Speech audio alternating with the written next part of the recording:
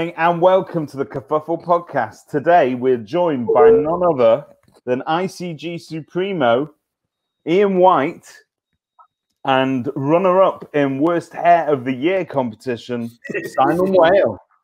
Oh, you bitch! I thought you were having a go at him. Good morning. Good morning.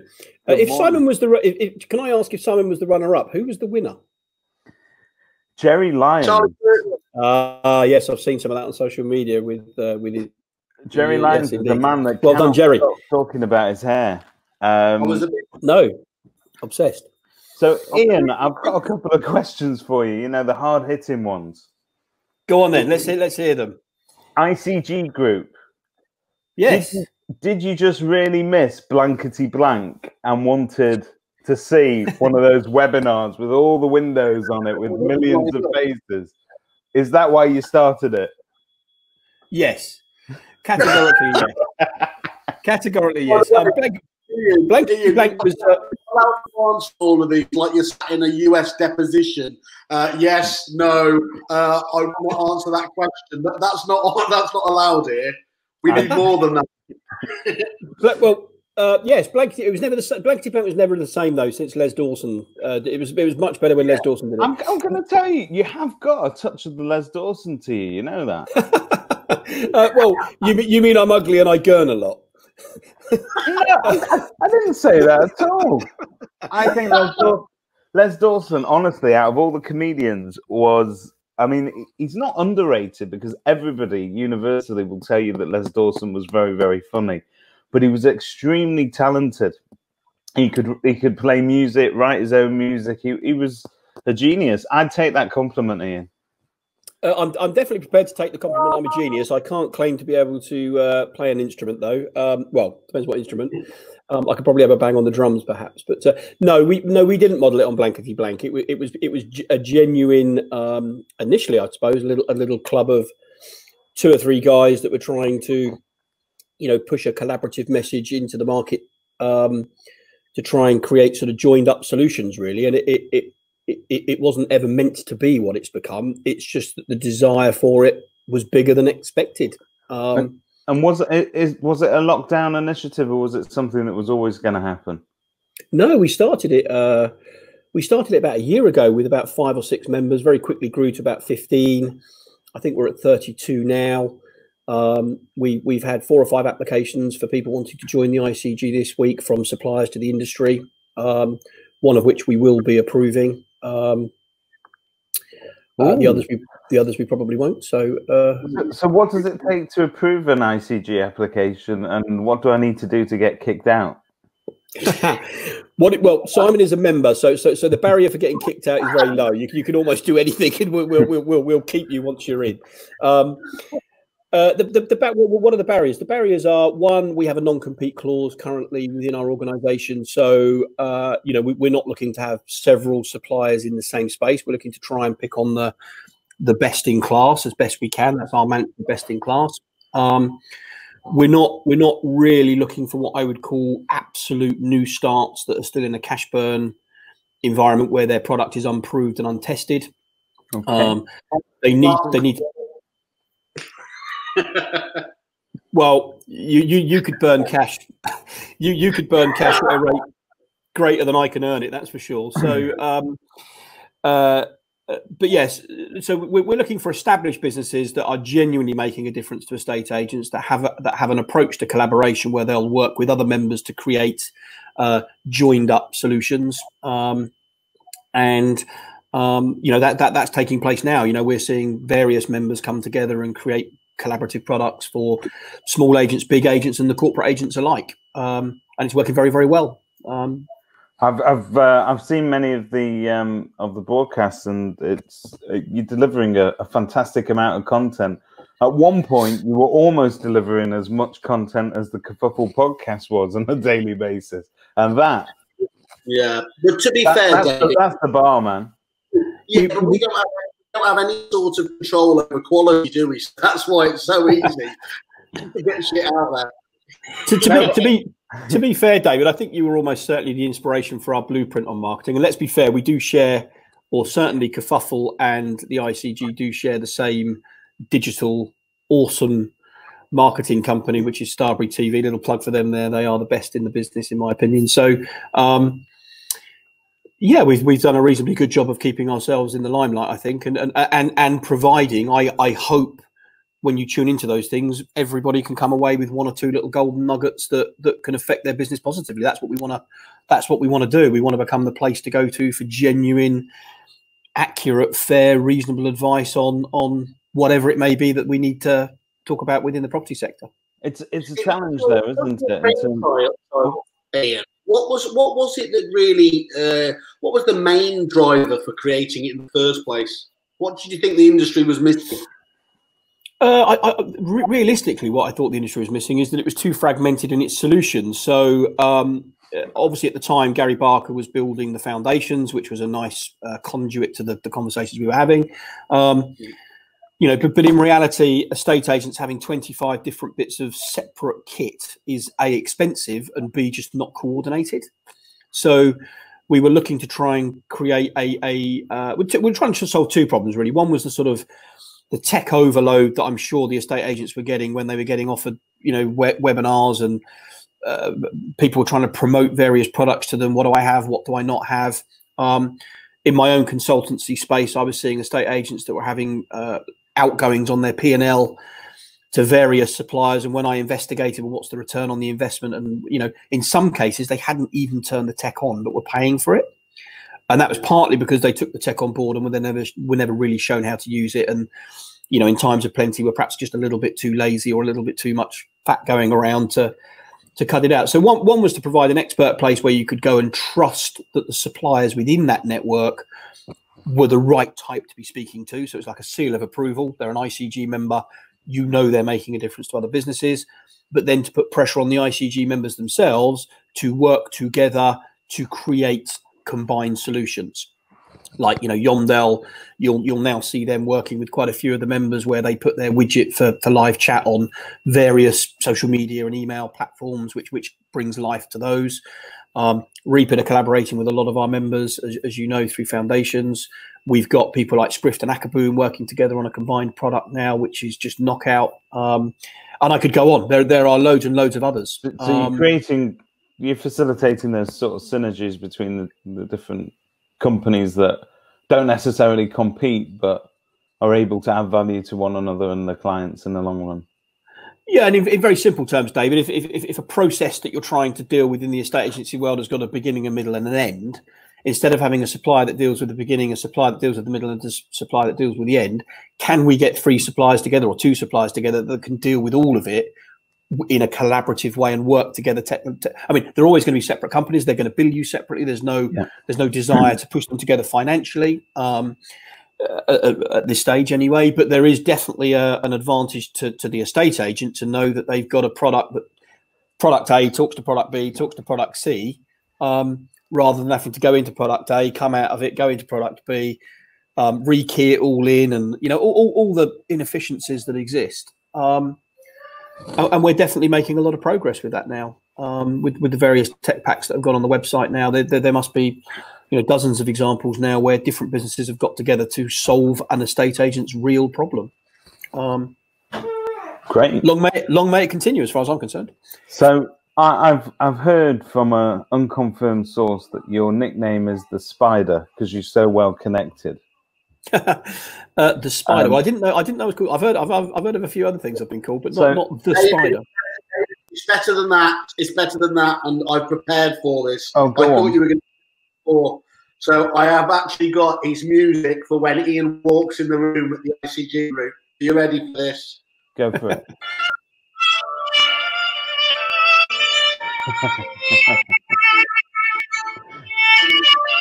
And we all just on our forelocks like that.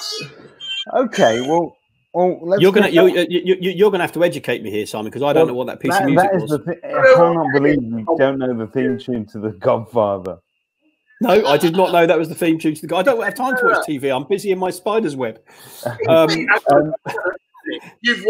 tell me you've watched The Godfather. I have not watched The Godfather.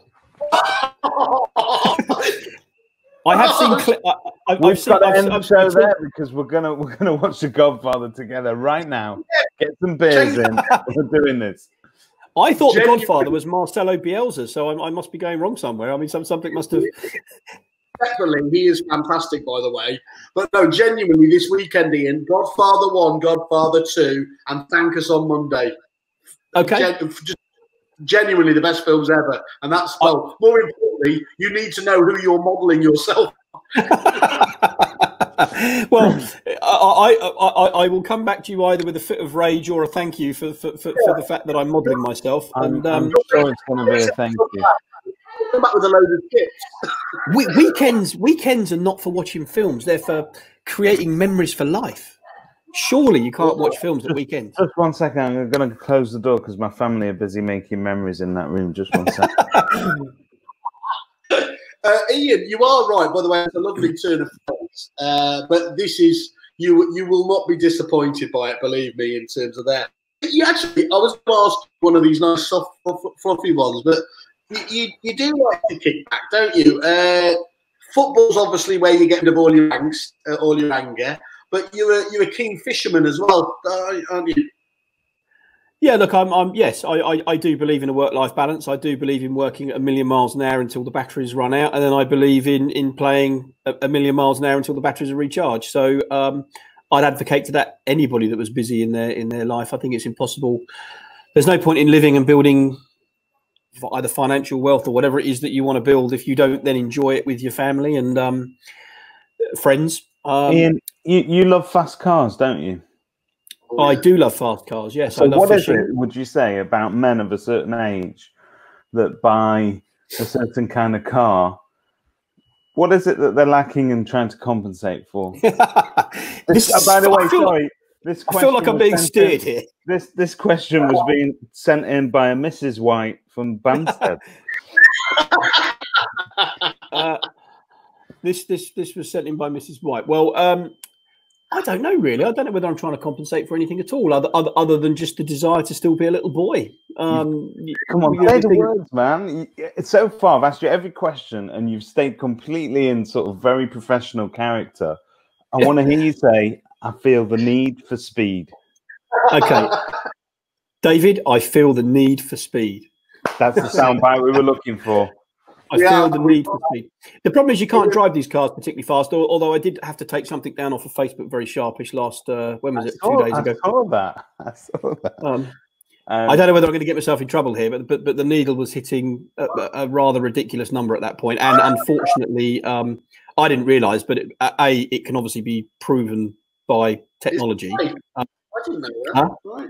Well, I've got a deal for you. Go on then. My mother-in-law lives in Germany.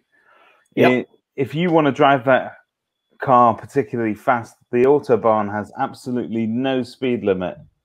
Yeah, no, been there, done it. So if I gave you a couple of grand to knock off my mother-in-law, you could kill 2 birds with 1 stone. A couple of grand to knock your mother-in-law up, did you say? I was going to say, it's fine. She's past knocking up, my friend. She's past knocking up. She needs to be knocked down. Is she an avid listener to this particular series? Because if she is, you're just been cut out of the will. She's a lovely lady, and she's got a great sense of humour, even for a German. The avid listener, not a avid listener, the avid listener. I'm very happy, David, assuming that you're over the age of 25, I'm very happy to lend you the car to do your own trip to Germany for your own mercy missions. An offer. That is the best offer I've had. Genuine offer. You call me at some point. I will take you up on that. So look, Simon obviously knows you really well. I have come across you, I think the first time ever that we were put in touch. I think there was a point where I think we were thinking of selling our agency, and I'd spoken to Stephen Brown. Yeah. And he said, speak to Iain White, he's the man. And I think we had 1 or 2 conversations at that point, but we didn't end up going ahead. But for people that don't know you and your sort of pedigree, when did you first come into the industry? How did you arrive here? What's your backstory? The real honest answer is I left school early. I didn't do very well at school academically. Not actually, to be honest with you, not that people might agree with this, but it wasn't because of a lack of academic intelligence. It was because school bored the living hell out of me, and I just didn't go to the last year of schooling. I preferred to be doing other things that were much more exciting. Anyway, on the very last day of school, I did the traditional thing of burning the uniform on the school driveway, and because that was the rebellious thing to do. I walked down the hill in Maidenhead, called Schopenhauer's Hill in Maidenhead, and I turned left under the bridge to go into the town centre, and there was an estate agency open, and it had vacancy or some sort of apply within. I walked in and said, "I've just left school, looking for a job," and I started on the Monday. And that's it. That is it. As a 15-year-old, just turning 16, I think I was at the time. I literally, I've done some jobs working on swimming pools, doing swimming pool maintenance as a like a weekend summer job type thing. Please tell me you weren't cleaning Michael Barrymore's swimming pool for him. No, I did. I've done lots of famous people. I did Terry Wogan when he was alive. I did Dennis Waterman's. I did. Ernie Wise. They all lived in this part of Burnham, Taplow, which is a very wealthy part of the world. I can just imagine a quick cleaning pools with Iain White and all of these. We've got to get that happening. Peter Lawrence, pool. There we are. Well, I'm a little bit worried though, Simon, because most of the ones I did are now dead, and I wonder whether I had an impact on this. Albeit it was 30 years ago. Dennis Waterman's still alive, isn't he? No, Dennis is, but Eric. I did Freddie Starr as well. I think is he still alive? I think he might still be alive. Freddie Starr's gone. Freddie's gone. Oh dear. Well, Tim Brooke Taylor, I did his. He's gone obviously very recently. But anyway, enough about swimming pools. So I went into the estate agency. I started on the Monday. It was a very much a non-corporate, non-compliant business that I started my trade in. It was all about hard selling, and it was very fast and very furious. And I did 2 or 3 years there where I absolutely loved it. I genuinely loved it to bits. Learned a lot on the sales side of things, the closing, the sort of hard end of estate agency, if that's what you want to call it. They sold to General Accident, it was at the time, and I left in a huff because the independents, I don't know, it was just a childish protest of them selling it, and I felt let down by the owners, genuinely felt let down by them. But anyway, I was only a small part of a big business at the time. I went to Italia 90 with a view to travelling the world. I was going to go all round Europe. Went to watch England in the 1990 World Cup, and the view was to go on, obviously having celebrated England's World Cup win. But when we lost in the semi-final, I came home in a huff and put the European tour on hold. And did you cry like Gaza? Did I? Yes, I did cry. I do cry at football, I have to say. I remember that. I remember that match very, very well. I was only very young at the time. When was that? 1990. Italia 1990. Yeah, I was 10. 10 years old. I'm a little bit of a bizarre chap, so I'm known to be relatively psychologically hard-nosed. But there are three things that do make me cry. One is football, either success or failure. Two, bizarrely, and this is going to sound really odd, when I see images of soldiers coming home from war. Okay. I can't tell you why. And I'm not going to tell you what the third one is, because that would be... do you prefer the ones that are at home then, or... It's actually watching their children greet them or their wives greet them. That's a brilliant question. I didn't hear the question. I've chosen to ignore it. But it's not the soldiers coming home. It's the reaction of their family to them. I get that. Do you know what, Iain? This will surprise you. I never cry at football. I don't think that I really even actually like football at all. But I pretended to cry because there was a couple of women who were putting their arms around people who weren't crying. So I went into full politician cry mode to get a bit of action. Still didn't work, but anyway. I often learned in my career that crying at the right time during a demonstration could really win you business. Absolutely. I've never cried on a video or anything along those lines. Neither will I ever. You need to know this about me and Iain. So me and Iain famously, and we will get to this bit, but Iain was obviously MD over at Romans, and Romans at the time famously had a bespoke system, and they were just looking to potentially go with repits. And Iain is genuinely, and I did genuinely have a list of the top 10 terrifying people within the industry. So for many, many years before I obviously understood that he's a little pussycat, as we see now, he had this visage of obviously being an absolute ball breaker. And I thought I'd just to let you know where you were, Iain, because this is, I found it in my own notebook.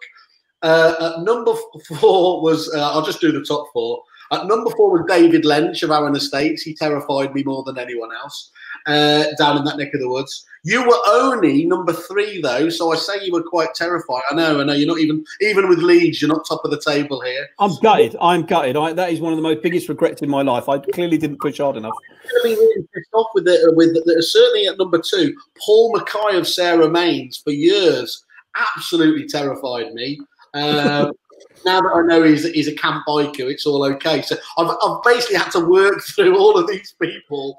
You know, we all want to know who number 1 is. Come on, who's the number 1? Who's the champion? Does anyone guess who number 1 is? Within the industry? Still within the industry or retired? Oh, I think semi-retired, but he's still definitely got a hand in the business. Well, I know who mine is, but I'm not going to. Well, actually, I don't know. No, I'm not saying. Watkins would have got that out of you then. No, he wouldn't. No, he wouldn't. No, I tell you what, Russell Manning, always. Oh yeah.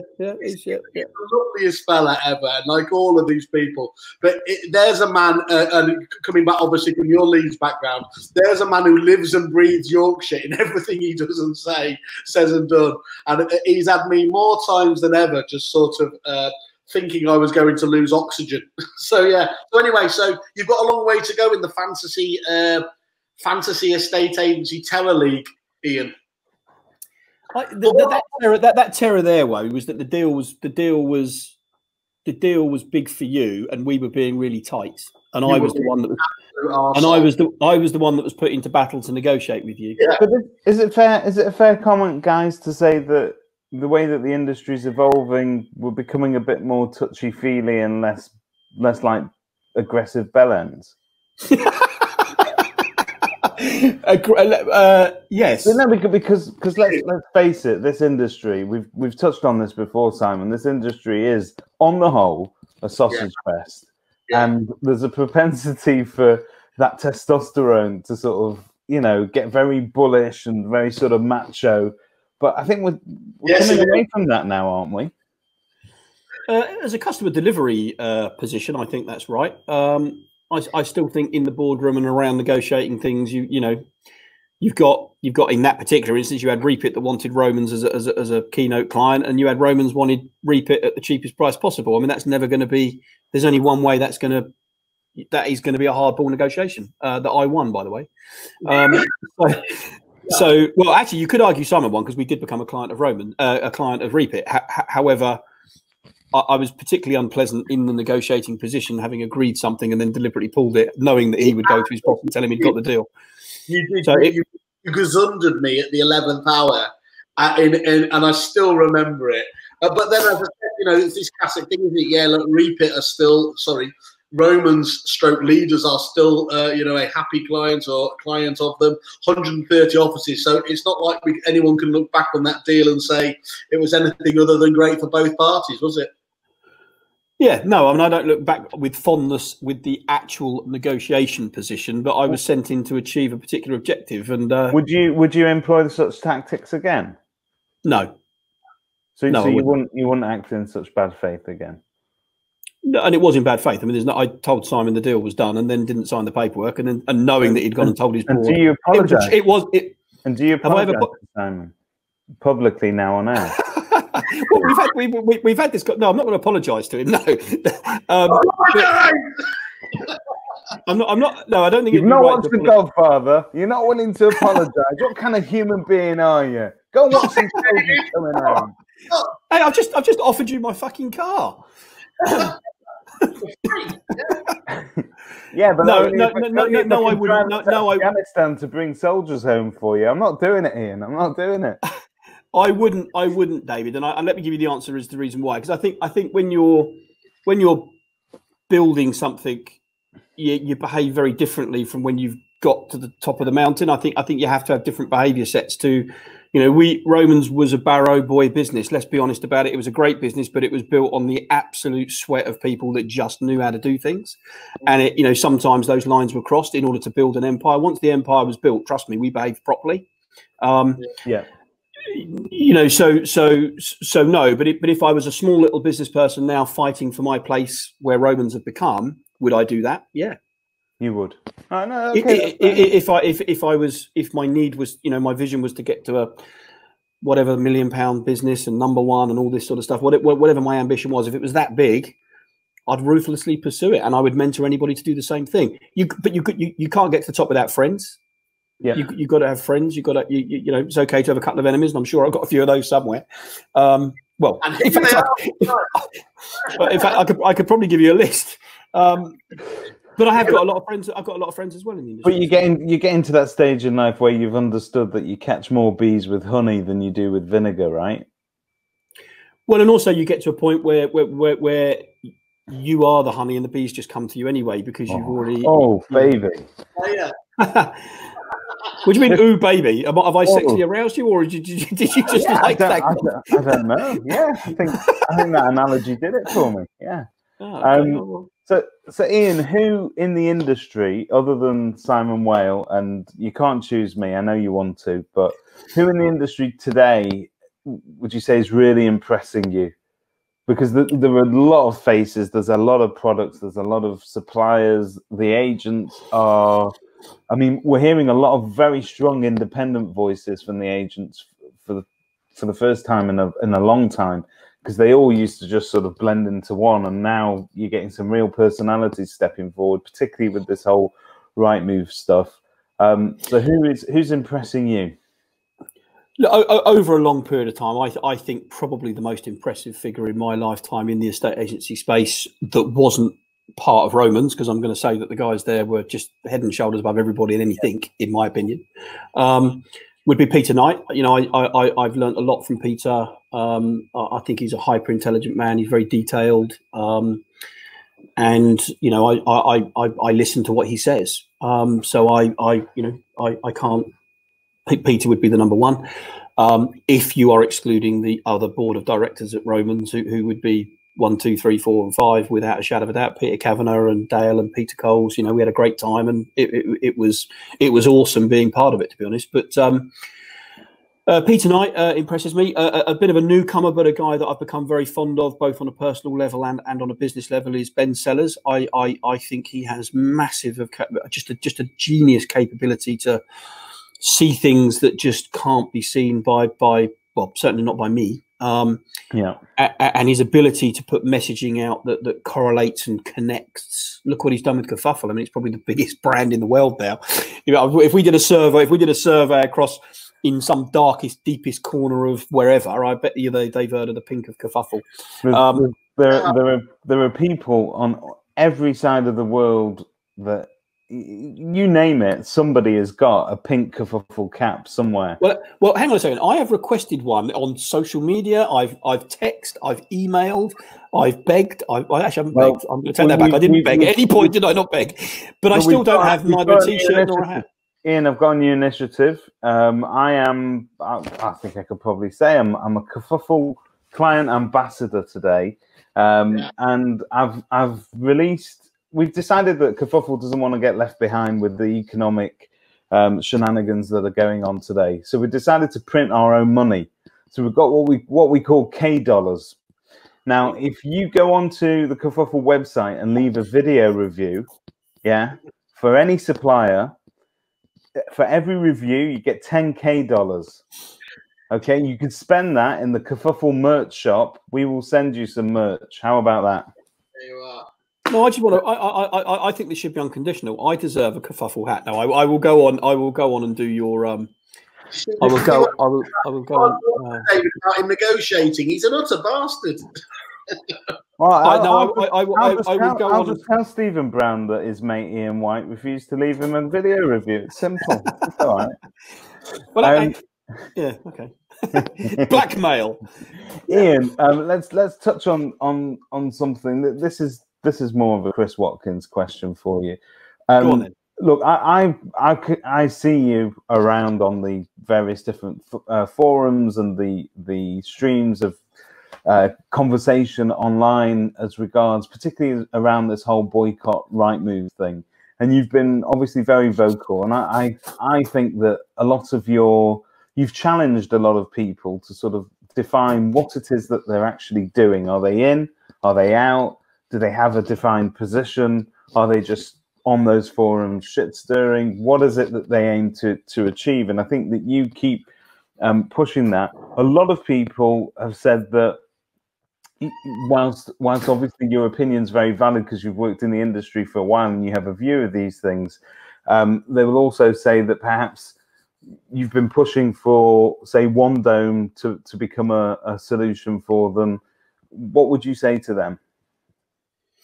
Well, I would definitely say that I'm pushing for Onedome to become a solution for them because it's. I think it's a good solution. I don't get paid for saying that. There's no commission element, which I think people think there is between me and Onedome.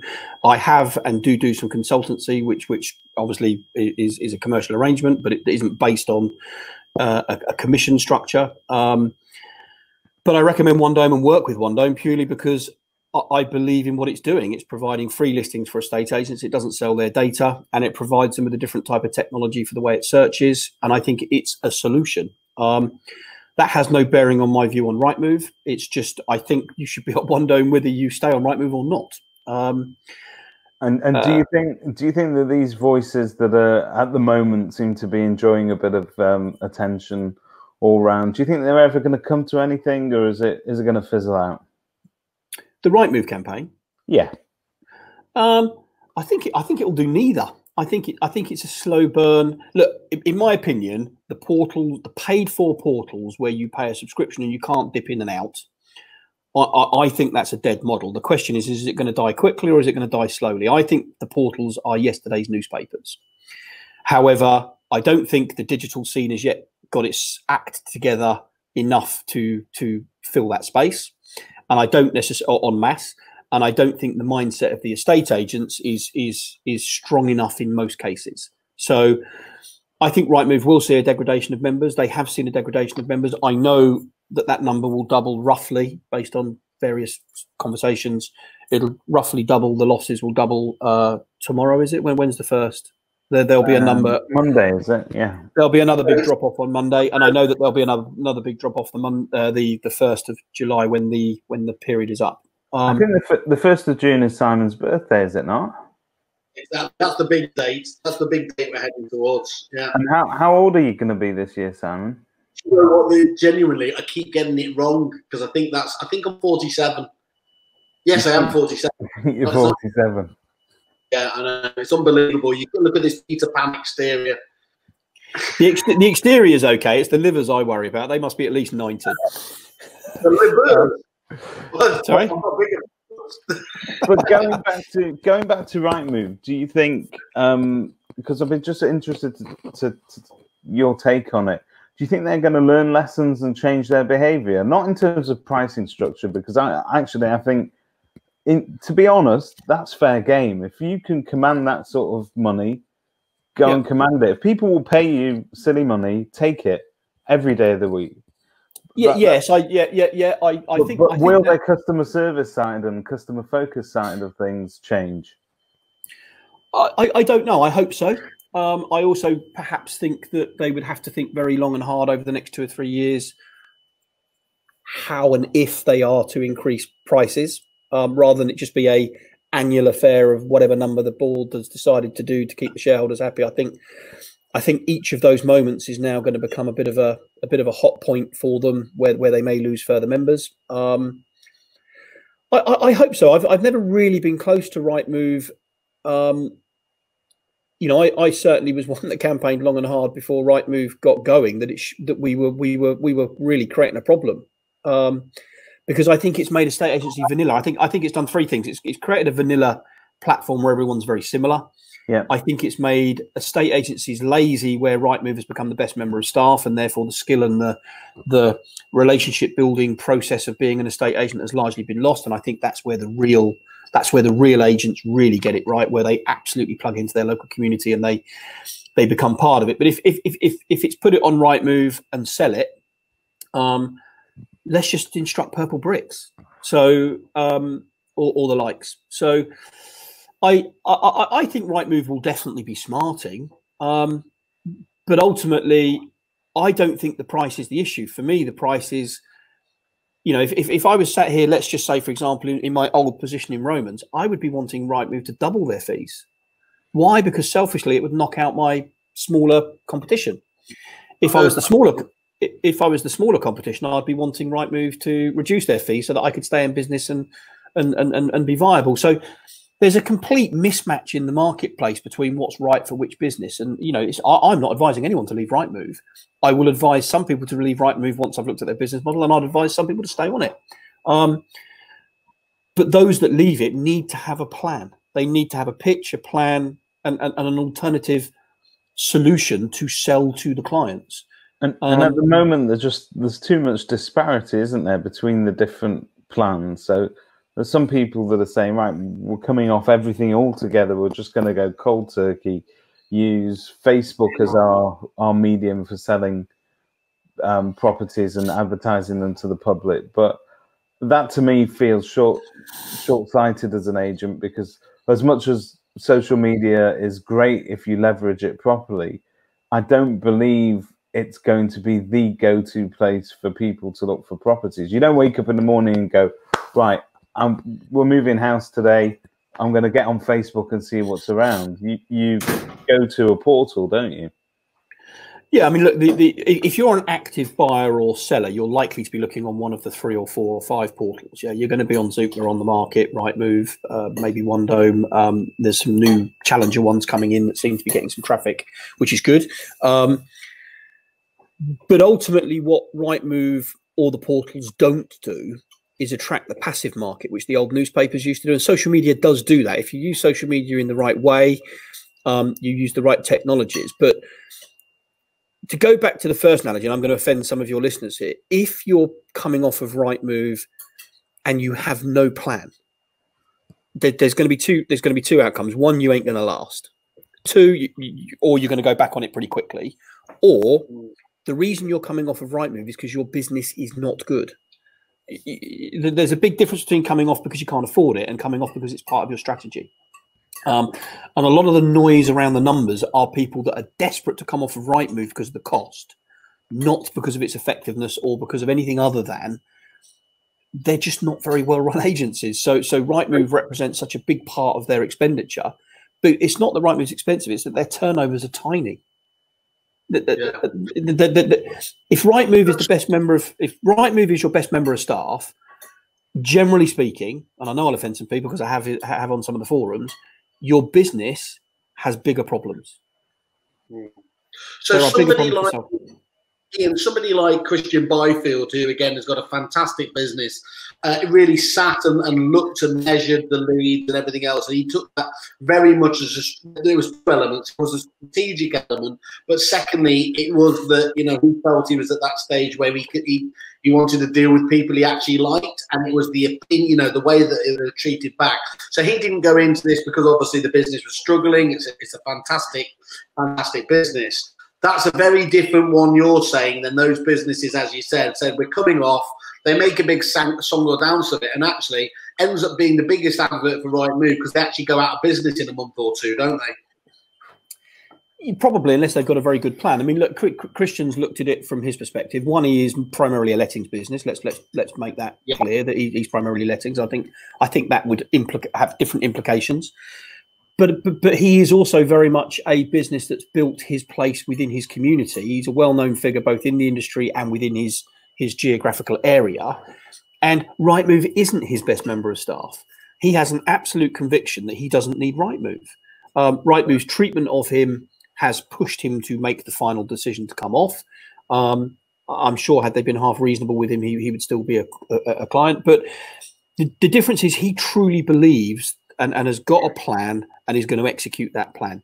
Time will tell whether he's right or wrong. However, there are people now looking to execute the Rightmove plan one way or t'other, stay on, come off.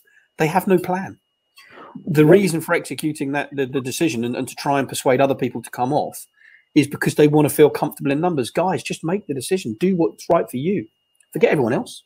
So considering that Rightmove are this multi-billion pound business and they're a PLC effectively that is run by shareholders, they famously don't engage particularly well with the public with their public, and I'm talking about agents.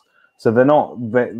For instance, if we invited Rightmove on this show, or if Chris Watkins invited Rightmove on to justify their position and say something to agents, they're not really up for questioning on that level. They have a very sanitized party line. Well, they categorically turned me down. I mean, we asked Zoopla, On the Market, and Rightmove to come to a conversation which would be controlled. You know, we're not going to have people throwing rotten tomatoes at them from the stage. It was a controlled environment.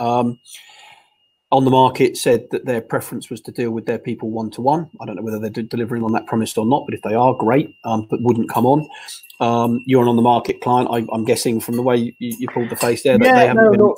I'll tell you, On the Market, out of all of them, I like my rep, and that's just personal to him. He's a very personable guy, and he's very down to earth. I like him. I don't see anything from On the Market that impresses me.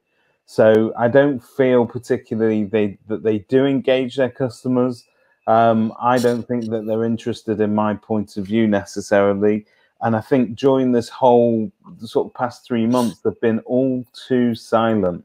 So I think what they've done is, whilst Zoopla have been sort of launching offers and Rightmove have put out an offer, retracted an offer, put another one out, and they've battled through it, I think On the Market have sort of ducked and then let those two absorb most of the fire. And which could be a very reasonable strategy, to be fair, from their point of view. But the point is, Rightmove, after a little bit of backwards and forwards, they're very polite. They were very, very quick to respond. Don't get me wrong. I mean, On the Market was slow to respond, but eventually did saying thanks, but no thanks. We prefer to go one-to-one. Rightmove were perfectly polite, but said thank you, but it's not how we operate, which is fine. Zoopla said yes, happy to come on.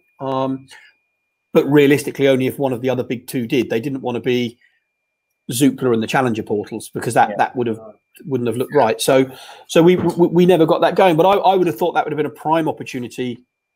Of course, it's a prime opportunity to trip up on air, but it's also a prime opportunity to succeed. Now, I don't know, because I'm pretty sure if I'd have been on the board of any of those, and I would have taken the opportunity to. I would have backed myself to be able to deliver a positive view of what we're like. Not just that, I think that I think people these days, take somebody like Bill Clinton as an example. There's an example of a politician that obviously got his hands extremely dirty, but in terms of the way that the public perceive it wasn't his hands. But in terms of the way that the public perceive him, it's okay. Once you've had that mea culpa moment and you've said, look, you know what, I screwed up, let's carry on, guys, I've still got what to add. And I think that if you got a human line out of Rightmove where they said, we fucked up, we think our product is good value, we can demonstrate that. Where we fucked up was we were not respecting you as agents properly. We weren't engaging you properly. We weren't listening to you. We're now listening, and let's wipe the slate clean and move forward. I think they'd gain out of that, Iain. I couldn't agree with you any more than if they can. I think people do forgive if people come out, but if having said that, the forgiveness would be very short-lived if then it was just clearly smoke and mirrors to gain some traction. But I think I think On the Market have got a much bigger chance of gaining traction if they came out and said exactly that. We messed up. We started off with one thing. We slightly pulled the wool over your eyes. One of the big problems they've got is that their COVID-19 deal, if you like, is is still putting the original gold members that made investments and were paying the £400 or £500 an office or whatever the higher fee was. They're still paying more than the Johnny Come Latelys. That can't be fair. That can't be fair. It can't be right. Now they've got to deal with that, because On the Market could still yet be the champion here. They could potentially be, but you've got, I don't know what the numbers are, but you've got a section that are absolute religious followers of On the Market because they still perceive it as being agent owned. It isn't agent owned. The fact that you've got more shares in agent ownership does not mean it's agent owned. Owned means decision making. And I agree 100%, and I think a lot of us in the industry would regard them as utter sellouts for doing what they've done. And I do. I think the promise of what, cheapest fees forever, the early adopters. Every promise I can think of was, I believe, legally and illegally broken. But it is what it is. But come out and say that and rebuild. Get some agents on your board. Put some of your bigger shareholders back on the board to protect estate agents. Agency owned does not mean that you have the majority of the shares. It means you have the majority of the decisions. And the agents have no power in the decision making of On the Market whatsoever, as far as I can see. We've got to give the new guy a chance. But at the moment, the new guy, one, he's not been appointed, and the one that's acting, as you say, have really hidden. They've not come. They've not done anything to let us know what they're. Has anyone yet broken? Has anyone? Because I've not read it. Maybe I've missed it. Been busy over the past couple of weeks getting back to work. But has anyone shed some light on what's happening? What happened with Ian Springer?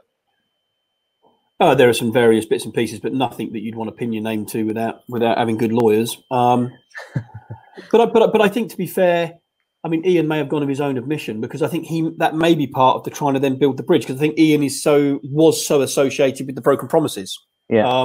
So it could be actually a business strategy that Ian was on board with. I don't know. I've not been inside, but I would love to buy On the Market shares personally off them. Buy the whole bit off them and then do it properly. The problem is their valuation of it, I suspect, won't be accurate. But you could create something. I don't think you can create it from scratch, and I don't think you can create another mutual. I don't think you can copycat another portal. But if you were to get some genuine agent ownership with people running a portal that really cared about agency, yes, they're there to make money, because I think you have to accept all businesses are there to make money. But had a genuine understanding of what it's like to be an estate agent on a day-to-day basis and provide them with the right tech. These portals should be embracing social media as part of their marketing subscription. They should be doing this for the agents. Yeah. They should be qualifying leads for the agents. They should be, doing more for the agents, and then charging more isn't a problem. If you solve more problems, they'll pay you more money willingly. But if you solve fewer problems, sorry?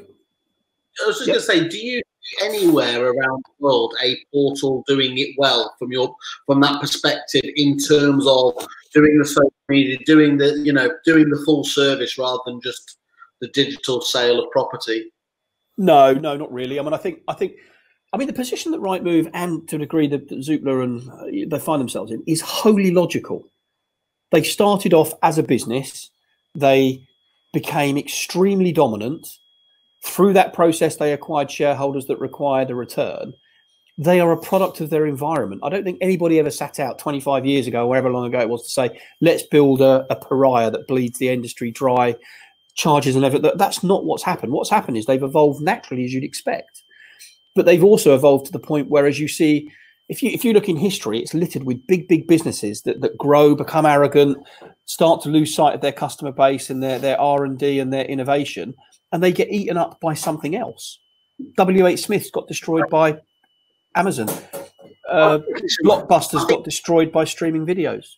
I think it's a really interesting point, Ian. And one thing is, I've said it a few times, genuinely, and obviously we all know a few people at the company, they're not, as you said, they're not out there knowingly operating pariahs, that they're not being two-faced about it. They genuinely believe that they are delivering, the best product for the consumer and the agent there. So there's a disconnect in terms of, where it's gone wrong in terms of there. And I think that's where that full and honest, appraisal, and if they can't do it now, they never will do it.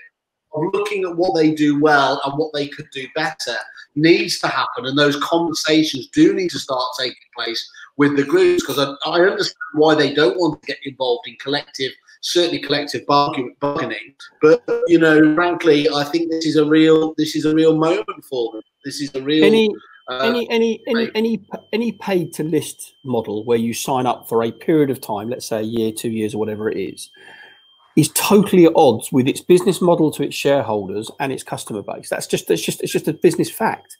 They on one hand, they have to deliver ever increasing profits to the shareholders, which can only be done by three things: more estate agents, that ain't going to happen; charge the estate agents more, that's easy; or create extra products and charge the agents for it, which they do quite well. However, what they don't do very well is when the agent wants to come off of those products, you can't. They've created an artificial barrier. It's like a scam almost. It almost feels like an upsell scam. It's like, you know, if they provided transparency, you go £500 up, you do it for 3 months. If you want to come off after 3 months, you go back to where you were. But you can never do that with Rightmove. Well, let's face it. Also, the products are. If you took what you put into the Rightmove extra products in terms of getting premium listings, or you know, those banners that they give you, whatever it may be, that's all that they've got to offer. If you took the same money and put it into a bit of targeted advertising on Facebook, you would get a lot more traction than you will do on that portal. Yeah, I mean, it's not an advert for the guy, but if you were to take your total spend across a business, I don't know, 5 office business, and give it to Ben Sellers at Starbury, apart from the mindset of your listers or the people that work for you, I promise you he'll turn it into far more cash than Rightmove ever will. And he'll build you a unique individual audience that is yours on your data streams that no one else is getting access to, that you can then use that big data to make even more money in the years to come. Simon, that's a supplier review that is worth $50K at least, right? Exactly. You'll give him a couple of K there. Iain, you did say there that you can't, you know, the 3 options, which was totally right, but I would draw just one there. You can't get more estate agents, so you know, there's nothing, just because they have said that they won't go to different markets doesn't mean that isn't, you know, a valid option. You know, there are millions of other estate agents in other countries, and so, you know, I firmly believe if they should be looking at this and say, look, we've topped out the UK. You cannot keep the level and really in the portal enough. Then look to different markets where, yes, it isn't. I'll let you know. Emily Fryer, I think. Simon, I'm losing connection with you a little bit here, mate. I can't. I didn't hear. I didn't hear much of that. Can you hear me, guys? Yeah, we got you. Can you hear us, right? I think your connection's gone up the spout because I can hear David well, but I can't hear you, Whaley. I'm going to remove him. There you go. Excellent. Welcome to the Kerfuffle podcast. We've taken over. Right, one sec. Let's put it back on. Hey, he's back. Hello. Right, talk to us, Whaley. We couldn't hear you, but you were every other word. I was just going to say, at the start, you said obviously you can't, you know, Rightmove that they can't find any more estate agents, but they can if they go to new markets, and it's perfectly tried and tested with other multinational businesses around the world that you take that model to a new country and you build on it. So that's where I would be looking, because, and it's not easy, by the way, I accept that, and you are correct. They've gone for the easy option. But they should be saying, we've topped out the UK, we've squeezed the lemon as much as we can do there. Where's our either new product lines in the UK, or let's go to a new market? I definitely think new product lines. I think new markets is a difficult one because most markets will now have a dominating portal. And also Rightmove's behaviour here would make it very difficult, I believe, to build a Rightmove anywhere else, because they'll just come and speak to their cousins in England and they'll say, no, don't do this, you're mad. Or if you do, make it a pay-to-list individual properties. You know, because that's the sort of portal I would have, is that you choose. Here's my portal, put your property on, don't put your property on. It's £1 per, you know, £10 per listing, and or per week, or whatever the model is make it like the adverts. It's your choice, Mr. Agent. In downtimes, you put less on. If you're listing more, you pay me more, but you're making more. That seems intrinsically fair to me as a model, and it means the agent can exercise decisions. Iain, but you know Australia really well, and the only country that makes Rightmove look like a charity is realestate.com. you know, which does have that individual listing element. And yet, rather than the few, you know, £100 that it costs to list all of your properties, you're looking at, you know, $4,000-5,000 to get some listing, you know, to get individual listings on board. So, you know, I would be very, very, I think, you know, imagine if realestate.com opened up over here, that same conversation would happen in the way you've just spoke about. So I think it's, whilst it might be fair, it can be open to abuse even more so, can't it? Well, I think the difference between Australia is that, generally speaking, the agents take a fee up front for the marketing fund. So the cost of being on Rightmove is paid for by the seller or the landlord. So if I list in Australia, I'm charging him 2.5%, 3%, whatever they charge. But I'm also charging maybe 0.75% to 1% as a loyalty. It's called a marketing fund type thing. So the individual cost of putting a property on realestate.com is in the thousands of dollars, I believe. Yeah. But the vendor's paying for it. And of course, you're just shifting it there, surely, aren't you? You're shifting it from the agent paying just to the public. Is that any better in overall? Because certainly even the agents in Australia who aren't ultimately paying this feel that, just like in the UK, it's gone too far and they're charging too much. Well, it has, and because obviously what's happening is the client has so much they're prepared to spend on their fees, and if they're giving X thousand of it to the portal, then they're taking that off what they'll pay So the agents in Australia are being squeezed on their fees because of the cost, or one of the costs is putting it on the portal. So let's say a client's prepared to pay 3% to sell their house. They don't give a shit who they give that 3% to. But if they're having to give 1% to let's say Rightmove, they ain't going to give 3% to the agent, because that's now 4%. I don't know in its current format whether the UK infrastructure of how most businesses are currently modelled would have the capability to charge a fee on success and an upfront marketing fee from the client. I think the skill set's not in the right place. I would definitely advocate doing that, even if you start off with very small pebbles and just charging, even charging for your EPC. Some people don't even do that. I think you're right, and I think the mindset and the skill set is not there. And I think that if there's one thing this Rightmove campaign has shown, is that for a minute, and I'm talking for a micro minute, it was just a very small window of time, it did feel like there was unity amongst certainly independent agents. For the first time ever, they'd got their shit together and they were communicating, and that was a beautiful thing. But it would need the industry to adopt a sort of a new standard and be able to understand that the race to the bottom isn't necessarily where we all want to be, and you're going to have to demonstrate value both to the client, so in order to raise fees, but also to go to a see if you go out to pitch to an average vendor today, we all know fees are being squeezed. So they've spoken to a competitor agent that is willing to undercut you. For you to say, oh, and by the way, I'm going to want a check from you for 500 quid towards marketing, it would be almost impossible to maintain a decent fee and also put your hand out for marketing costs without really demonstrating a huge amount of added value. And I just don't think we're there as an industry. I think whilst if you've got a majority of people all singing the same song, great. But whilst we are so disparate and there is absolutely no cohesion, I don't think it's going to happen.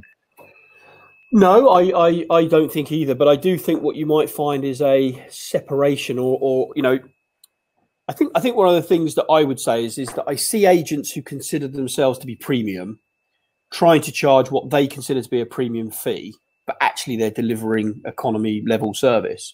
And they've confused themselves as to what actually premium really is. But I do believe there's a space for a premium agent that acts similar to the Australian guys, where they'll go in, they're proper local experts, they're backed with the best tech, they've got the best team around them. The client might pay them 2.5%, or whatever it is they pay them. They might be prepared to pay a little bit up front for marketing. We've seen it with the bigger brands, the John D. Woods, the Hamptons, some of the independent local guys, the Fine and Countries. Some of those guys are charging higher fees because they are seen as premium, etc., etc. Now they're all, the thing that's unique about those is they're all upmarket brands. But I believe that I believe that there are people living in Middle England properties that will still pay premium if premium was truly offered. But you've got to be honest to yourself as a business model. I mean, when I see clients, it's like, well, if I'm not one of these consultants that says, let's just put your fees up willy-nilly. If you want to raise your fees, where are you going to raise your service? You can't. Yeah. The simple law of economics prohibits you from offering very little and charging a lot for any length of time because you get found out. Similarly, which is where the UK estate agency has found itself moving towards, you can't deliver a lot and charge very little and be profitable. Yeah. So the agency either has to say, right, let's be a low fee, low cost, low touch point service and offer that. And I think there's a space for that. There's a space for a self-service, low cost model, but there's also a service that's a middle one, and there's a service that's the top end one. You know, a lot of these guys that purport, you know, come and join us because we get 2.5%. Bullshit. They get it once in a blue moon and then want to tell us it's on every listing. It's a lie. It's a complete con. It's not real because it's just not real. I can assure you that they're just making that up. You know, I don't know. I'm yet to meet an agent that has, in very few cases, that is willing to walk away from an instruction over a fee. So somebody that's got the balls to turn around to a vendor and say, look, I appreciate you want me to do this for X%, but my fee is 2% and I can't do it for a penny less than that. I'm willing to lose it. At the end of the day, I think they always, it's a bit like you and Simon at Repeat when you pulled the deal. You always go at the last minute, you'll always say, right, fine, I'm willing to, you know, I'm willing to match it. I'm willing to do Simon it. Simon did. But look, I mean, that was unpleasant, and it should never be aired again. It was done. It was a long time ago, and I was naughty boy. Mentioning it, but once somebody puts it in the head, it's there. It's not recorded anymore. It's amazing we're such good friends, really. But my point is, if you're going to be a cheap touch point portal based agency, be that. Don't try and be anything else, and be brilliant at that. If you're going to be premium, be brilliant at that. To answer your question, though, David, one thing that I speak to all of my clients about is the most powerful negotiation tool of all is to say no. No, thank you. I don't want your business. Really? I've made more money turning people away than I ever did by saying yes to the low fees, because if you say yes to the low fees all the time, you affect all the people that would have paid you the premium fee, because you just end up being a low fee agent. So if let's say I'm selling 100 houses a year. Yeah, that's a pretty good agency. That would be what, a £500,000 turnover in the Southeast. If I'm selling 100 houses a year and my fees are 1.5% and I absolutely am rigid, I'm not charging a penny less, I might lose 10 of those sales and only sell 90. But the 90 are at 1.5%. If I want to win the 10 and drop to 1% or 1 and a bit percent to get the whole 100, I'm telling you now, 1% of the 100 is a lot less than 1.5% of the 90. Yeah. So this need and desire that you must win every single instruction you visit, there's a number of things you should be challenging. Do I like the vendor? Can I get on with them? Are they going to be a pain in the arse? Do I want their business? Is the commercial arrangement between me and them worthwhile? And is their price and their motivation sensible enough for my brand? Why would you want to deal with people that you're not aligned to? How painful is it dealing with people who do not see the world through your eyes or you through theirs? It's painful for them, painful for you. If somebody wants to negotiate every last little piece of your contract and start moving lines out your contract and changing the notice period, do you know what? Let them go and be someone else's pain in the arse. Thanks for that advice. I said thanks for that advice. I'll bear that in mind now. No, but you know what? That is great as well. From an agent, I know. You know, if you speak to an agent and you say, well, you know, do you love what you do? And there are some people that say they love closing a deal. They love doing presentations. They love standing in somebody's living room. Some people are adrenaline junkies. They get off on that. But for the most part, a lot of them will complain about their clients, or you know, that they're a pain in the arse, they're too demanding, they're whatever it may be. So I think you're right. I think most people don't have enough guts to choose their clients and the people that you can work with, because you're right. You get a lot more. I believe the client gets a lot more, and you get a lot more out of the whole deal when you're both aligned in terms of your vision for marketing. And it's very much a partnership between the agent and the vendor. Well, I think the low fee approach is fine if you have low fee employees on low wages. But if you truly want to win a marketplace, you cannot do it with substandard staff. Forget all the tech. Forget all the Rightmove, not Rightmove. Ultimately, the business, the amount of money people are earning appears to have dropped and dropped and dropped and dropped and dropped. So now what's happening is estate agencies are no longer picking up the people with the right work ethics, the right skill sets, the right attitudes, the right can do, will do, have done, work hard, be prepared to do that extra weekend, that extra evening. Those people have gone into other industries, I'm afraid, because that's where their hustle deserves to earn them the money. And business owners have become so tight, they've gone the wrong way around. What they've done is they've dropped wages and wages with dropping income. They should be increasing and increasing, taking more of a risk, because an A grade player wins more often than they lose. A C grade player loses to the B and the A grade player. Well, who's getting the better deal here? The C grade guy at Peanuts, who keeps losing but still charges you the peanuts. So I think the whole industry, and I genuinely believe that the challenging period that we've come through is going to see some of this wash through. I think a lot of people have woken up to the fact that they've got to reimagine their business. That's a Peter Knight saying, and I think it's absolutely an awesome saying. Reimagine your business. How exciting is that, to reimagine your business? How many agents were sat down a year ago, 2 years ago, reimagining their businesses? They weren't. I've spent the past week valuing houses for people that have been locked up together for 8-10 weeks, and they're reimagining their marriages. Yeah, I'm sure. Or reimagining their journey to work, or reimagining the fact they can now work from home. I mean, oh Jesus, what was that? High pitched squeak. So I think we are going to have some shake up in the marketplace. I think you are going to see some agents that will change their model. I happen to be lucky enough to be working with, more often than not, the ones that they have reimagined their businesses on the day that we fully go live and their offices are full of their entire team. Yeah. Their business structure, their service delivery, their systems and processes in the main will be totally unrecognizable from what they were on the day we were asked not to go to work. Those are the businesses that will inherit the earth. Those are the guys that are going to take the market share. Come what may, Rightmove, no Rightmove, self-employed, not self-employed, it doesn't matter. These guys are the ones that are going to make the difference. And I think what will happen is then naturally people will follow in and follow them, because that's what happens. Good businesses get followed. They get copied. Yep. Yeah. Ian, we're gonna have to wind it up, guys, because we have taken an inordinate amount of time. Ian, I've absolutely loved having the chat with you again and reminiscing how you've screwed me over the years. Yes, look, we haven't discussed any of the stuff we were going to, so we're going to obviously need to have you back on and do it. But thank you for joining us, and it's fascinating as ever to talk to you right in the nerve centre of pretty much everything that's going on. Well, good fun talking to you guys as well. It's nice to have a bit more of a light-hearted one rather than the seriousness that the world is. It's good to have a bit of fun, isn't it? We try to deliver on our promise. Magic, thank you, Take care. Ian.